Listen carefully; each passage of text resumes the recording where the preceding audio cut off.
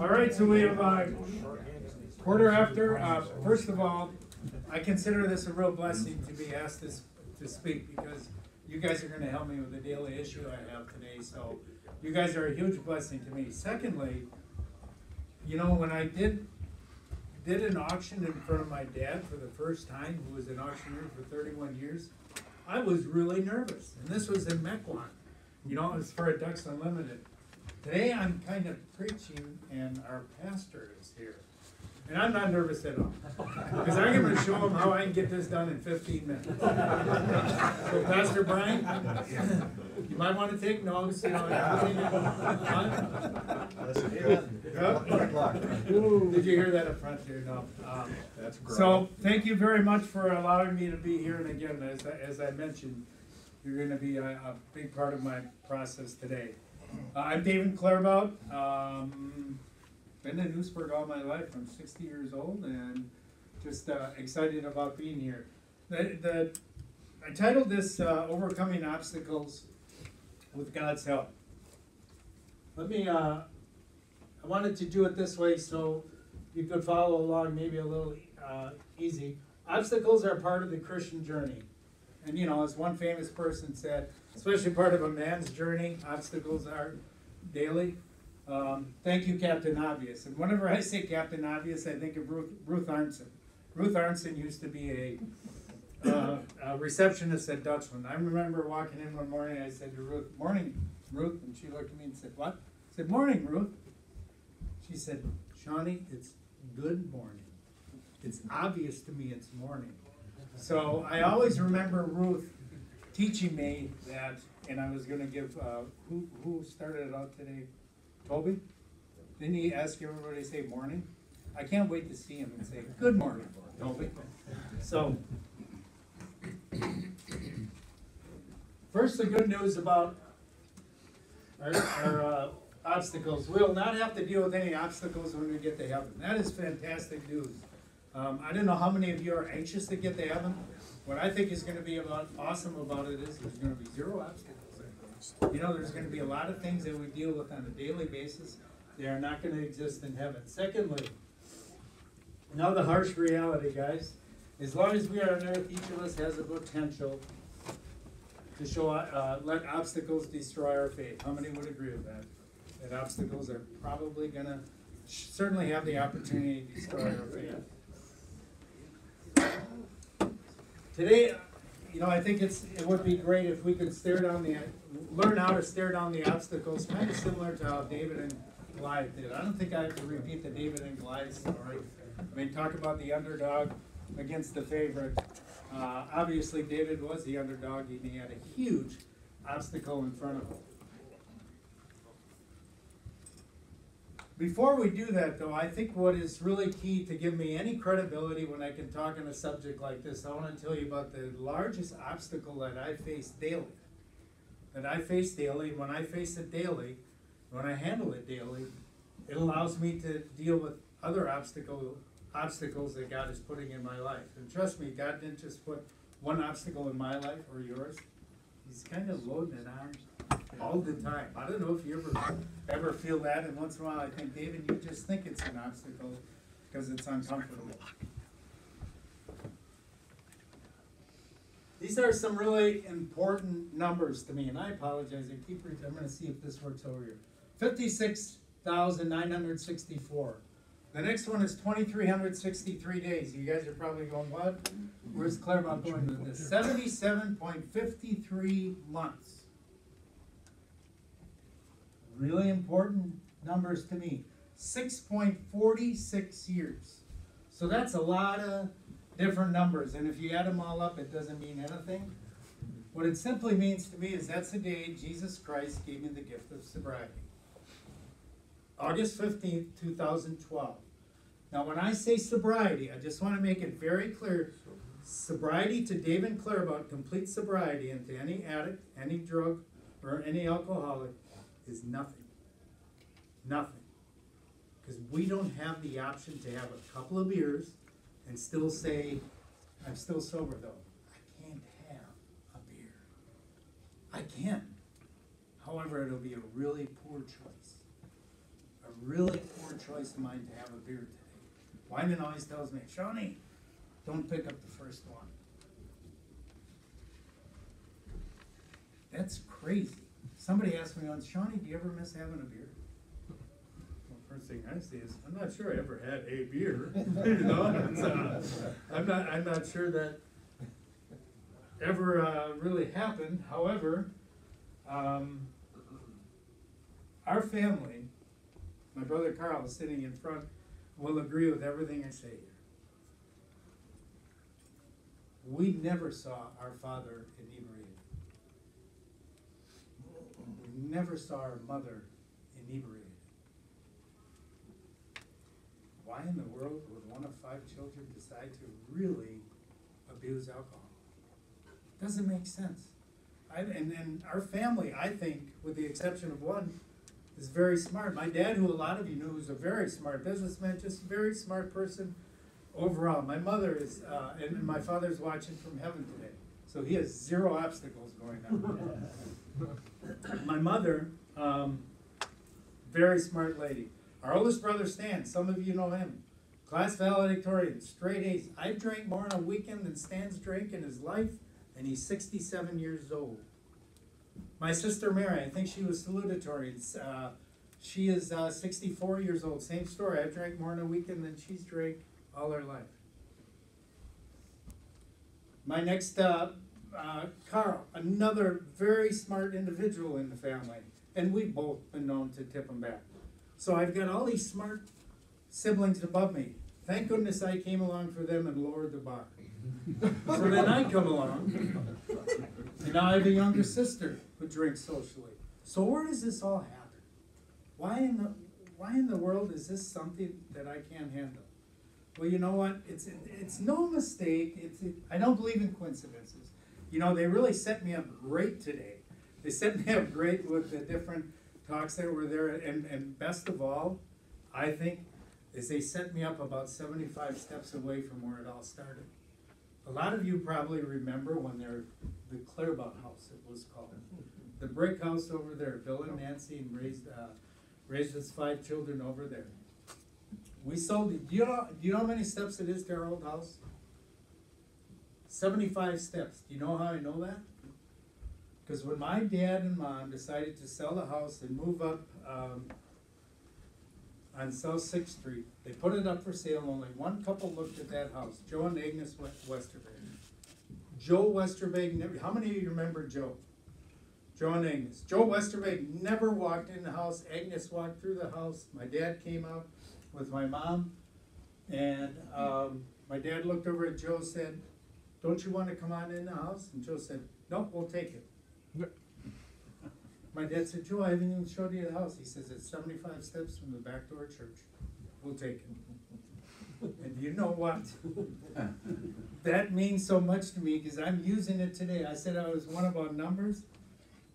About 55 steps is where our old garage used to be. I was in 7th grade when we moved up to South 6th Street. Went on and I went off to college after that, after I graduated. And actually, Teresa and I, the second house we ever owned, we first owned a house at the bank. The second house we ever owned was here. And it really meant a lot to me because we actually bought it from Joe and Agnes. You know, so there was nobody, between my parents and Joe and Agnes, Teresa and I moved in. I remember walking in the back hall and the magnetic board is still there and it said, "Welcome home, Shawnee." You know, and I thought, man, this is so good. And now when I think back about that house, that's where the alcoholism started. And I will make it very clear to everyone here today, nobody is to blame. Nobody held a funnel in my mouth. If anybody held a funnel in my mouth when I drank, I would ask for 2 funnels. Trust me. Nobody but David.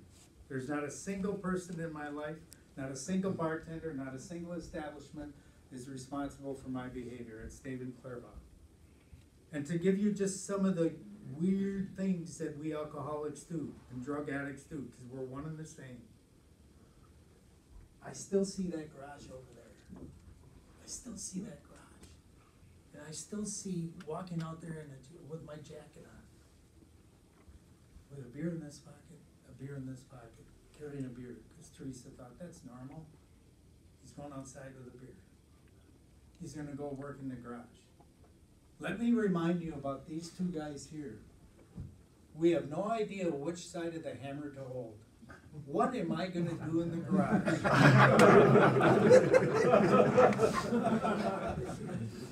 I had some really nice tools. In fact, if anybody needs some brand new, well, they're not brand new, they're about 35 years old, they've never been used. The times I would say, yeah, I gotta go in the garage, there's a lot of stuff to do out there. In theory, I should have had the cleanest floor in town, in the garage, and that's where it all started. And when I look back,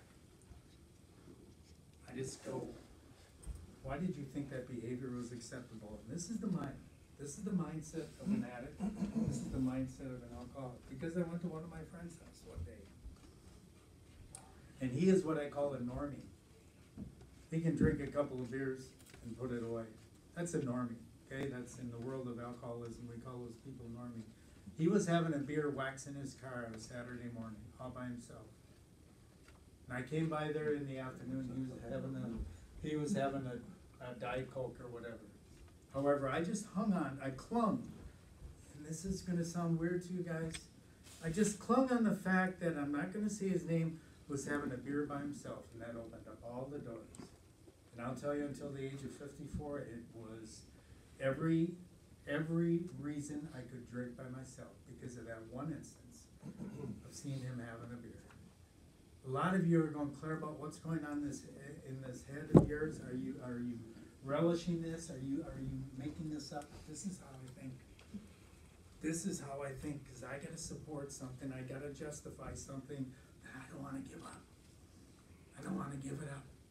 And the other thing that I always think about, the fact that Teresa and I went out with some dear friends one Saturday night. He got in the car and he had 4 beers before we picked them up.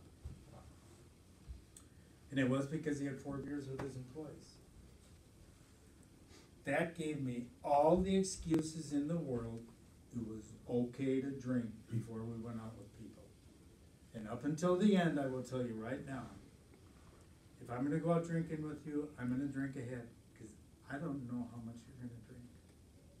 And you're gonna drive me frickin' nuts if you sit there with a beer for a half hour. You really will. I'll go up the wall. I will just go up the wall. So I gotta do the layups before the game. And I'm gonna do them at home.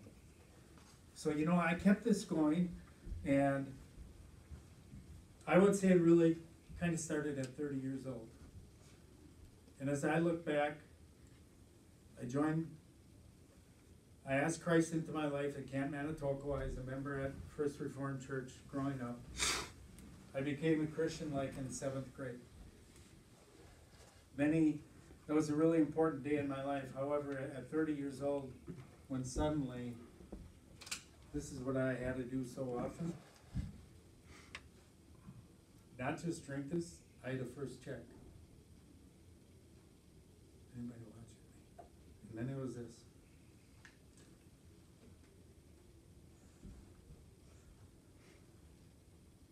Who does that? What normal guy would do that? So it started at 30 years old. And, you know, I look around and there's a lot of us that have gone out together, and I didn't do it then because, you know what, we just had a good time. However, it started to get the better of me.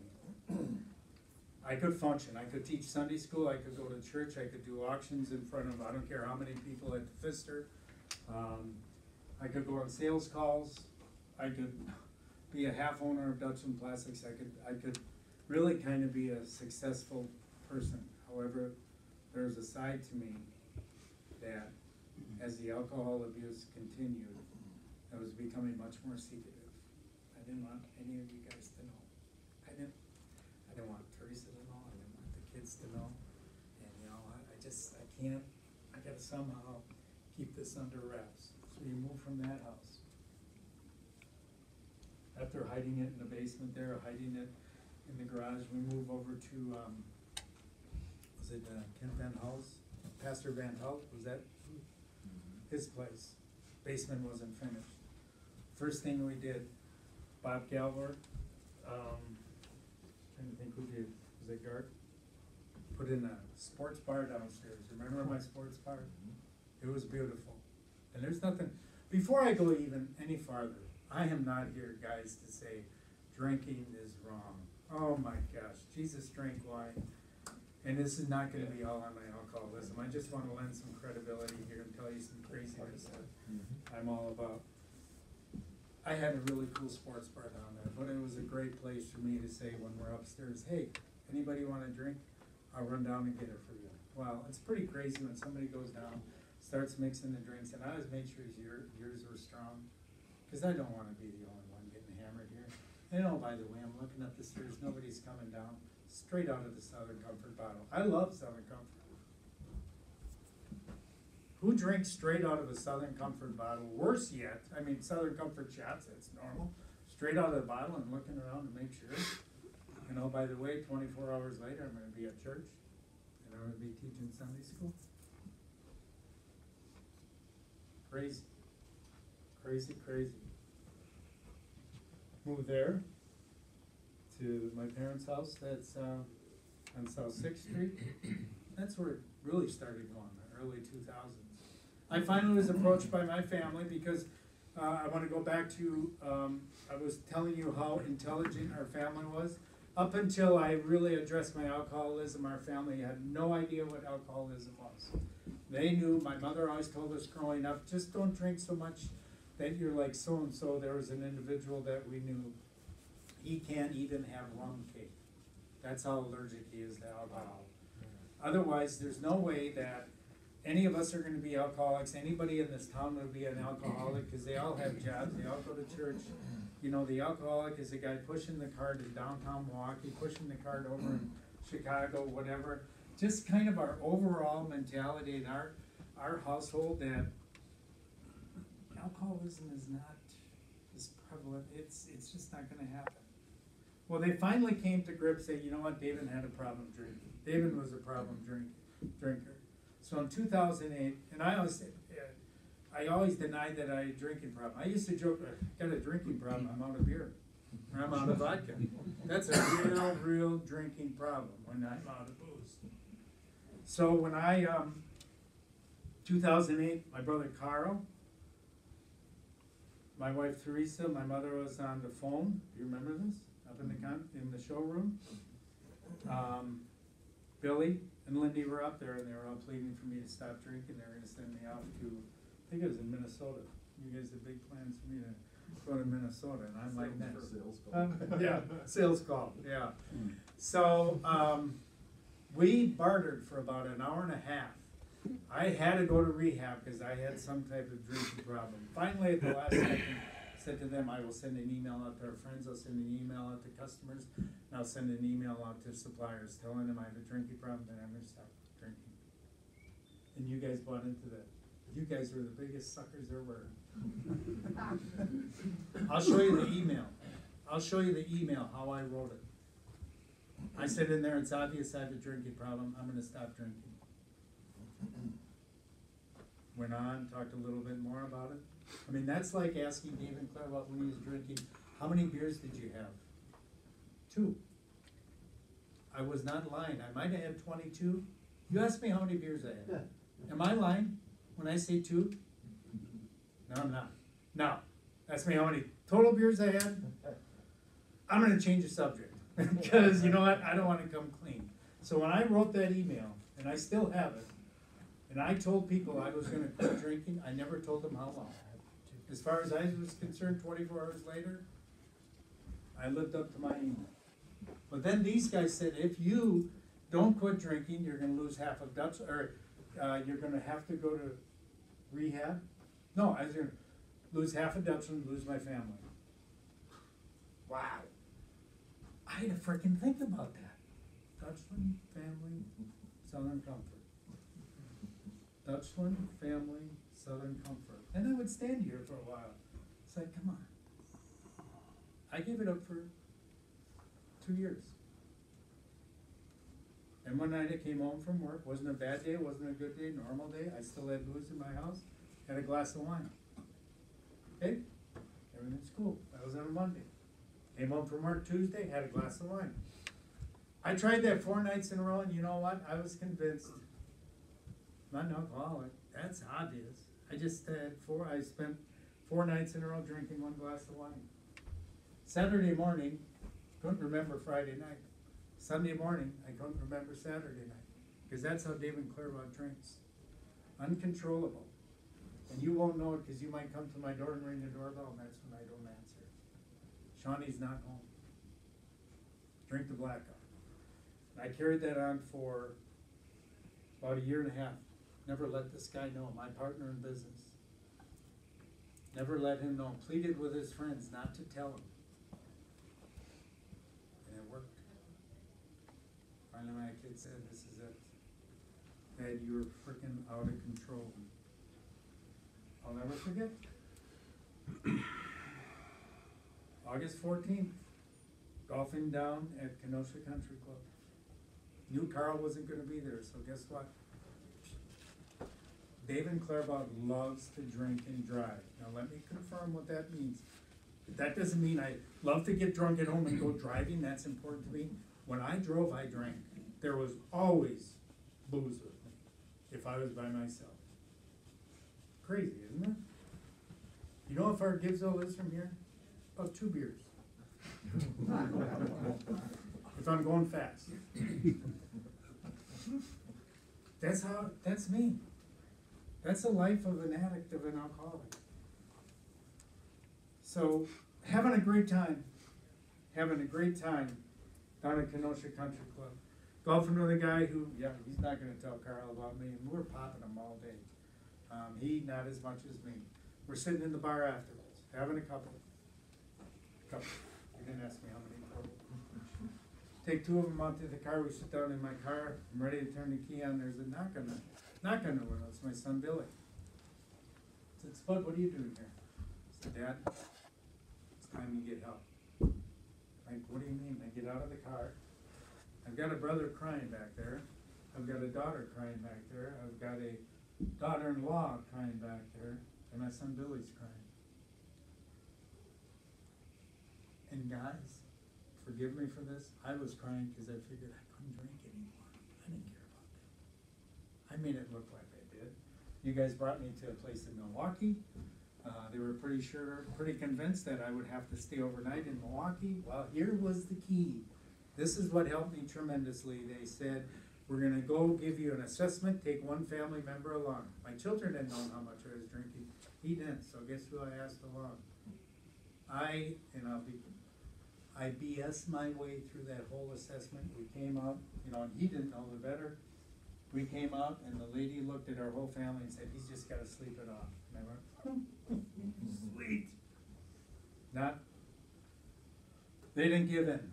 David, don't return to Dutch and Plastics. You're not welcome there. Friday, we're gonna do an alcohol assessment.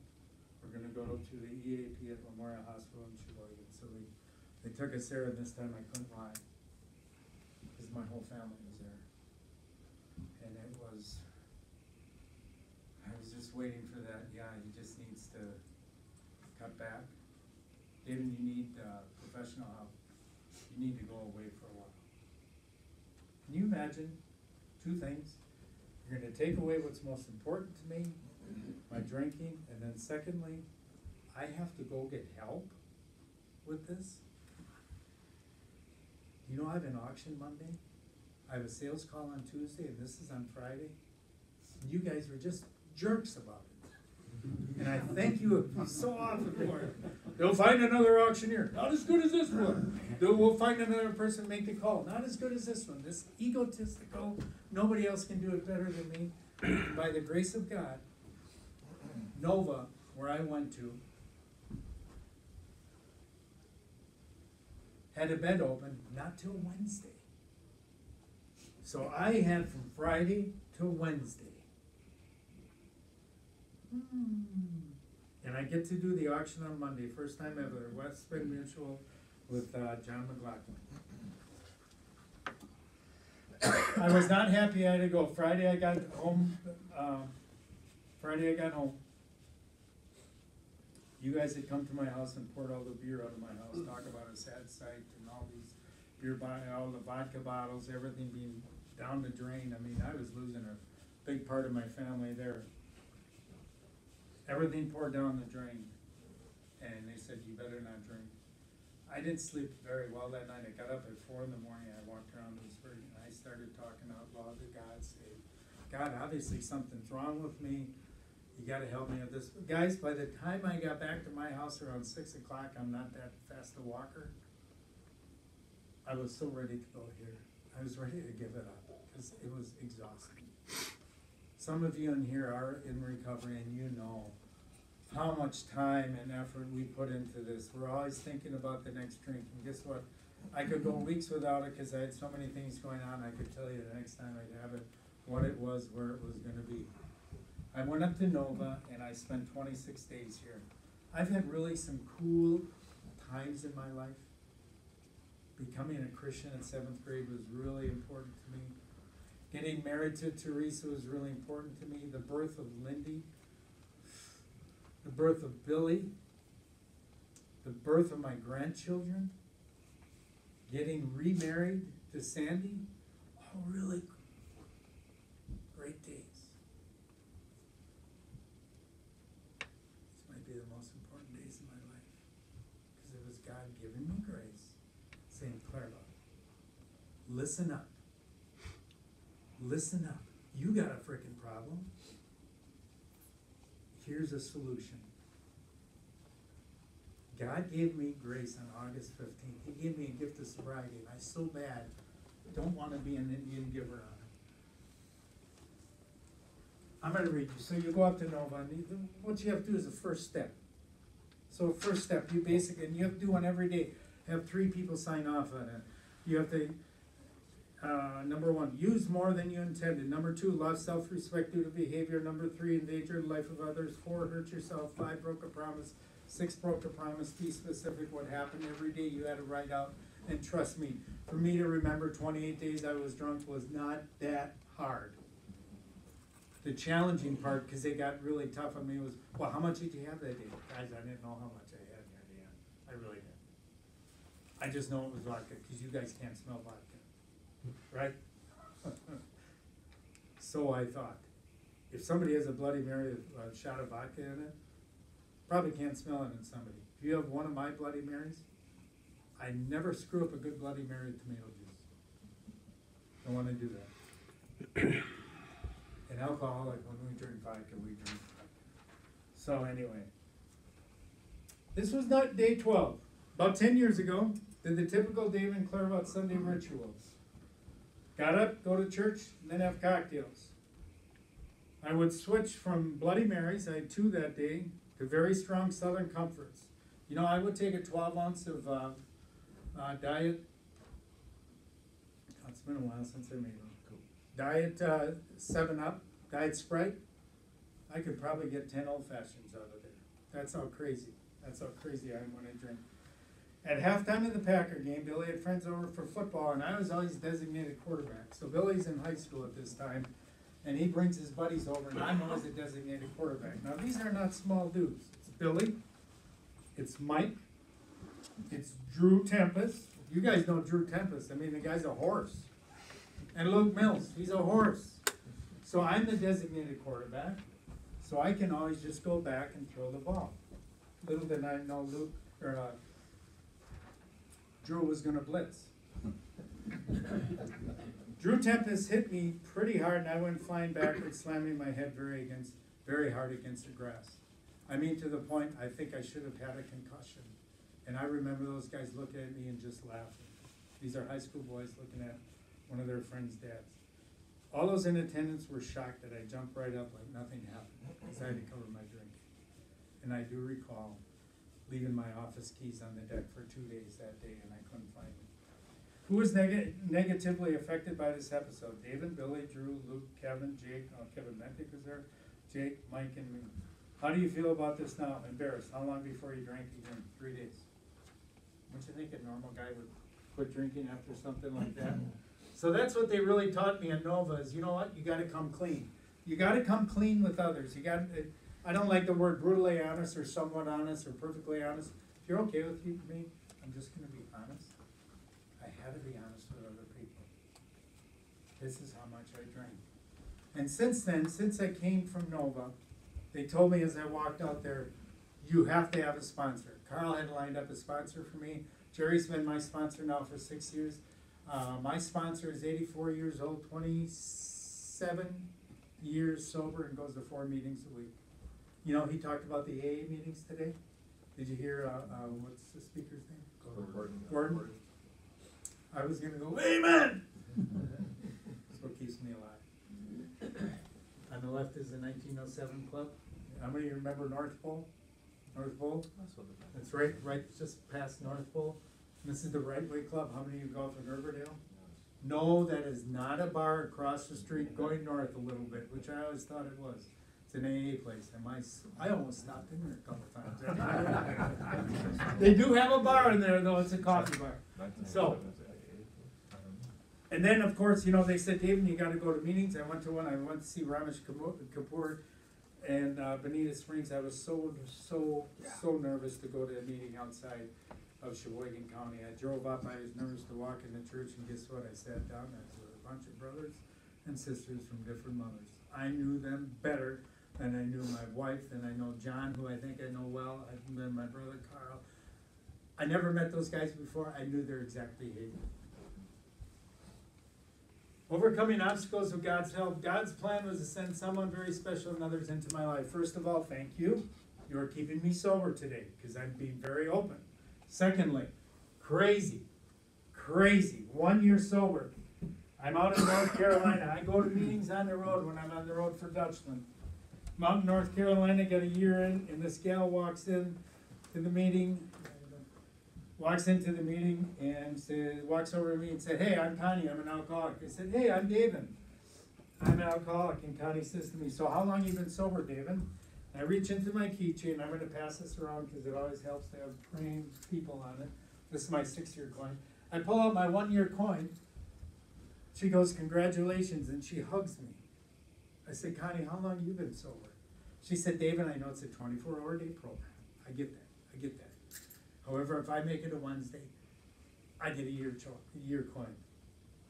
I hugged her and I said, Connie, I'm so proud of you. And she said, and I exact words, I hope it's okay I use this word. She said, you know what sucks about that, David? I said, what? She said, I have a 30-year coin from 2 years ago. I'm going, hang on, you're beautiful. I don't. God said I got to sing Connie and David's life to remind him it's a lifetime sickness. There's zero cure. I'm always in recovery. I will never be recovered. And the fact that this beautiful lady about my age, I mean, you guys would look 3 times at her. Be honest. That's not an obstacle. That's just a temptation. You would look 3 times at her. You would look at her. Brian, am I in trouble with you now? You would look, you would look at her 3 times. And you know what? 4 drunk driving tickets. No family anymore, no grandchildren, no job. Connie, why did you go back to do some more research? Because I stopped going to meetings. So guys, I'm having a meeting right here. You're keeping me sober. I was at one yesterday. It's so very important to me, and God made that so clear to me. So, I just wanted to suggest that there are a couple of different addictions in there. Just take a look at all of them. And you know what? I got some of these too. That really stinks. Gosh, really? Just look at all of them. I don't know if you can identify with any of them. I think the whole world has this addiction. Gosh, so many times.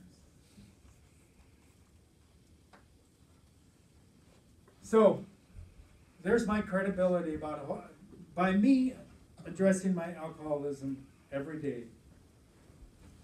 I kind of put aside at least that sinful behavior. You know, I'm going to sin today. I've already sinned. We're all going to sin. I would guess at some point today, you guys got about 12, 13 hours to do it yet. So let's face it. There's gonna be sin in your life. If you perhaps have an addiction, I'm not suggesting anyone here does, but if you have something that's so important to you that it makes all the other obstacles in your life challenging, think about it today and maybe consider for a day, say, I got this issue going on. What is it the most that you fear you couldn't live without?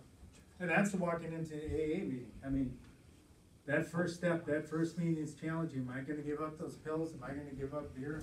Am I gonna give up Southern Comfort? It's tough. Trusting God for strength and wisdom to deal with the obstacles. There are certain obstacles, addictions, in spite of our attempts to deal with them by ourselves, render us powerless. For the longest time, I was gonna take care of my alcohol issue by myself. And finally, this is the biggest step of 12. The biggest step of 12. I'm powerless. I give up. I can't do it.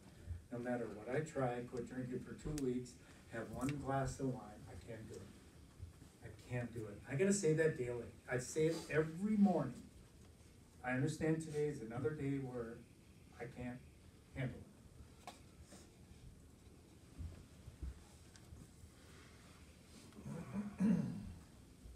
I know I found myself, some of my issues are way too big for God to handle. He doesn't want to spend time on it. Really, guys? Really, David? There's nothing too big in your life, in my life, that he can't handle. To think I thought it was too big a task, or he didn't want to spend time on me, was such an egotistical part of the disease.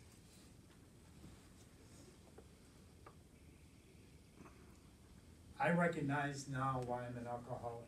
I really do. It's in my DNA, first of all. I don't have a choice. Again, nobody held a funnel in my mouth. However, it has allowed me to work with other people that are exactly like me. And you know what, guys? I have friends in AA that are atheists.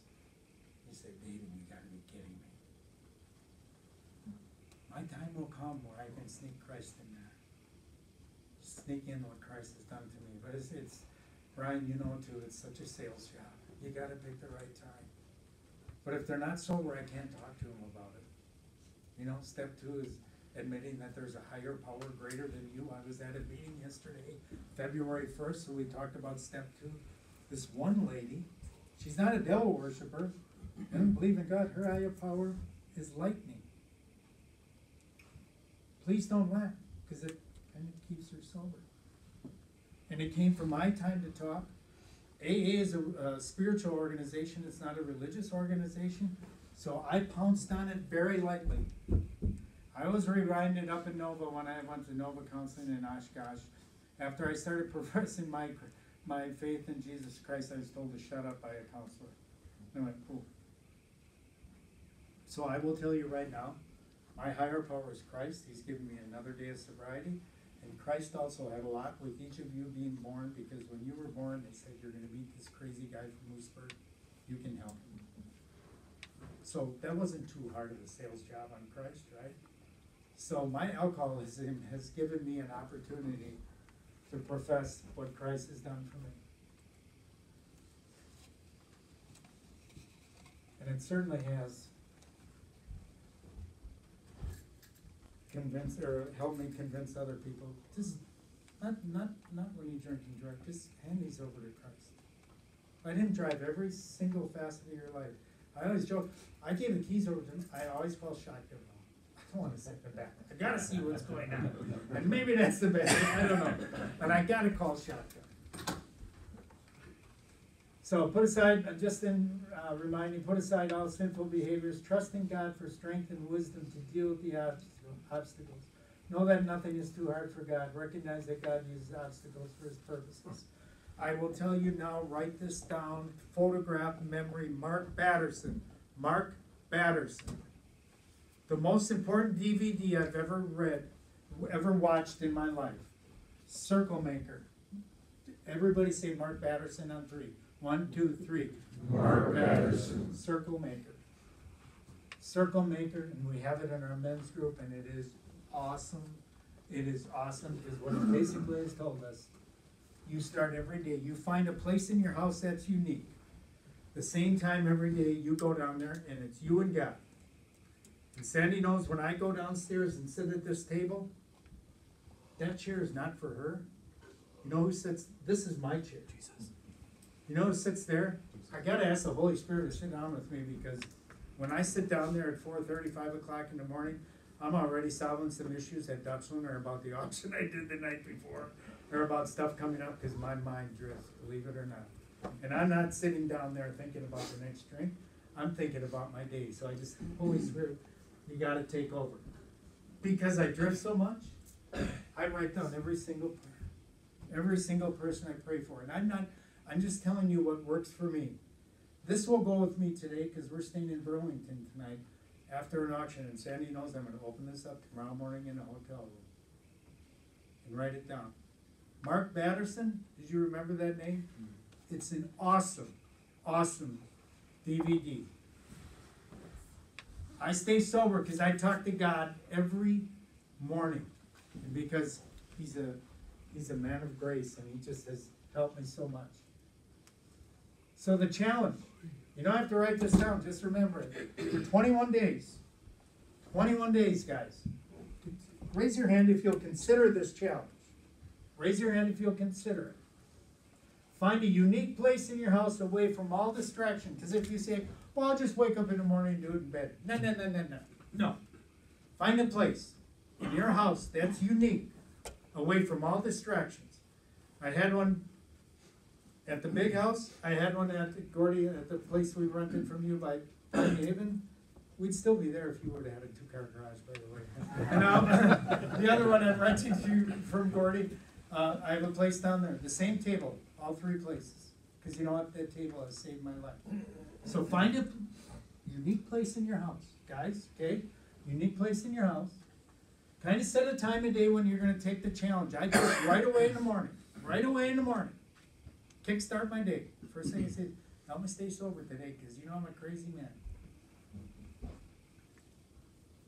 Ask the Holy Spirit to be with you as you pray for yourself and others. Pull up another chair there, you know, because if you're like me, there's a lot of stuff going on in your mind. And above all, confess. You heard some confession from me today. And you know, Max Lucado came into my life also through our men's group. Confession is a radical reliance on God's grace. God is graceful. God has given us so much. He's given David so much grace for all the crazy, stupid stuff I did. I have to come clean. And if during the next 21 days, you don't pray,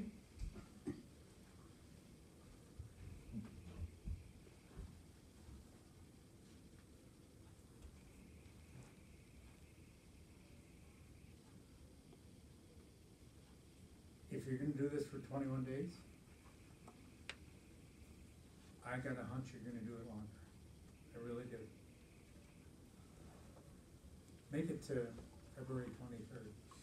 And if you want to take it another day, on the 24th, thank God for somebody who turned 63 that day, my brother Carl. Pray for each other. Guys, please. It's awesome. And finally, I just want to make sure everybody knows. Largest obstacle in my life is alcoholism. My intent here was not to suggest anybody here has this issue going on. I want to repeat. I thought it was important for me to come clean with my biggest obstacle and kind of dealing with that day by day, because since I've become sober, God's put some other obstacles in my life, and I'm rolling right along. I mean, there are opportunities to grow. Sometimes I just go, really? Okay. Why is this? Okay, thank you. Well, did I really say thank you? Could you give that to my brother instead? But no. I get it. I wouldn't have got it if I wasn't sober. And there were some kind of significant obstacles since I got sober, and they're not significant. They're just God saying, David, roll with it. So please, identify that obstacle in your life right now that is going to prohibit, that's going to prevent you from having that relationship with God to the point that you can at least spend the first 15 minutes of the day.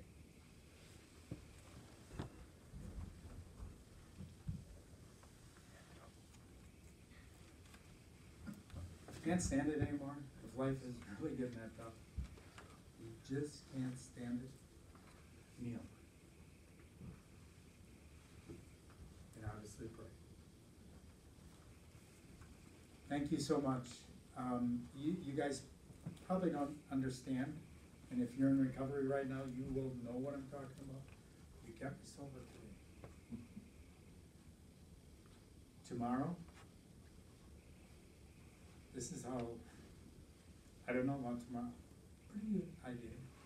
Although I do know when I'm in Burlington tomorrow morning, that's the first thing I'm going to do when I get up. I'm going to pray and say, God, help me stay sober today. Thank you.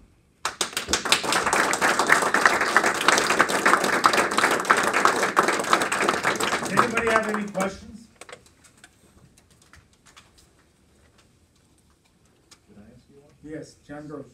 So when you, and I know you've been an inspiration to other people going through struggles like yours, is part of that when you first meet that guy or gal, kind of compare notes and establish that credibility with them, or is that not important? Did you hear what John asked?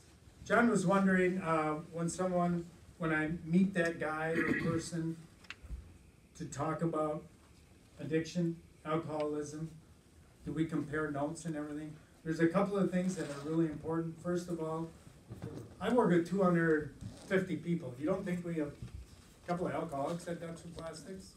Let's be realistic. We might have some at the bank. We might have some, on all your travels.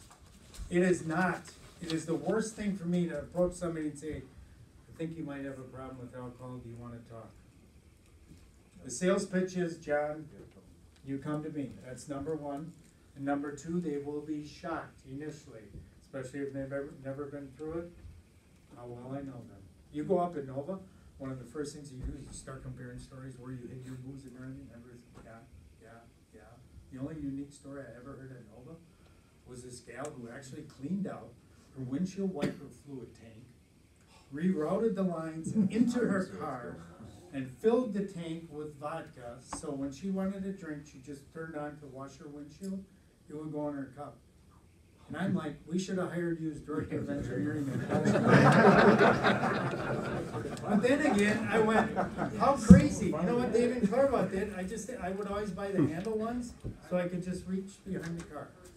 Reach behind my seat while I'm driving. So when I say those stories, John, to another alcoholic, it's not a surprise. That's the beauty of an AA meeting.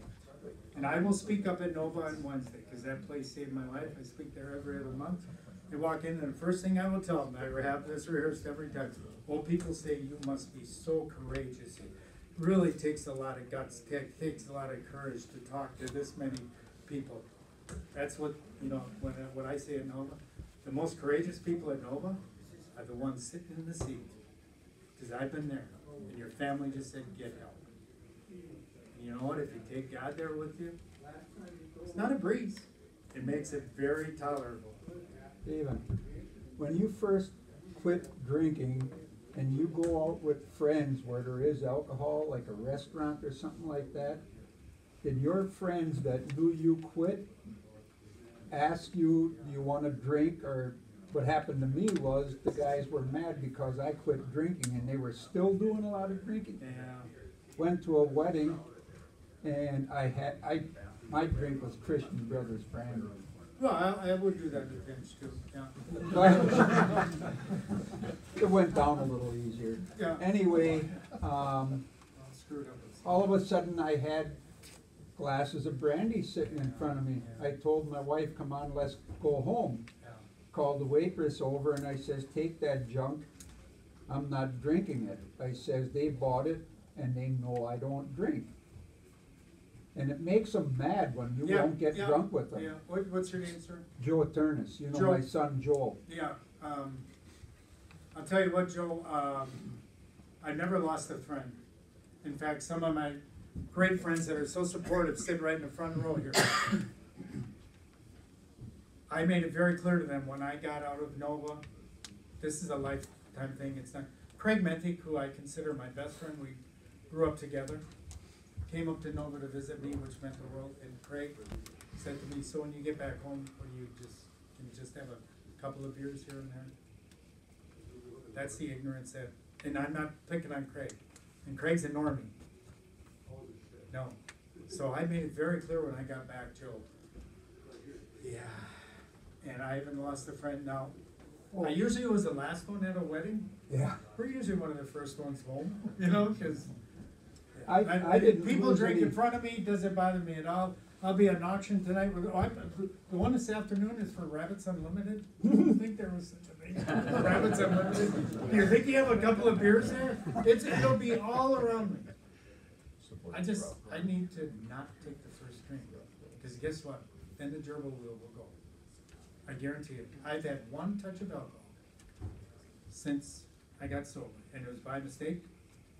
I thought it was a mix, orange juice and pineapple. I took a big swig. It was at Billy's house, and it was a margarita. And Lindy just went, Dad, I'm so sorry. She apologized 10 times. Dad, so sorry, so sorry.